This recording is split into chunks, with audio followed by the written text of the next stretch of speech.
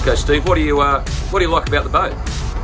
I think it's heavy weather performance, cheap to run, 35 litres an hour on average, all round easy boat to handle on your own or with one other person.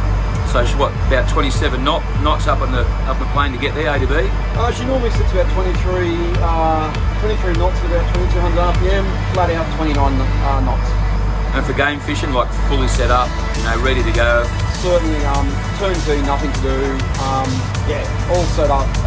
Been fishing it all season, fishing for the last 3 seasons, reasonably successful. Like I said, good little boat, can handle most conditions. And how are the motors? Like, how have they been good? Are they reliable? Are they, you know, like, they sound good? Yeah, so certainly, so 2 Cat 3126 engines, 350 horsepower aside.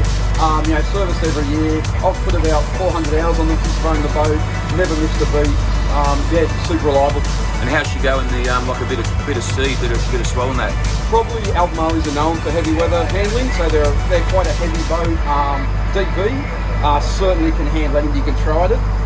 Big Carolina flare bow means they push all the water out of your way. So certainly a nice boat to take out when conditions aren't great.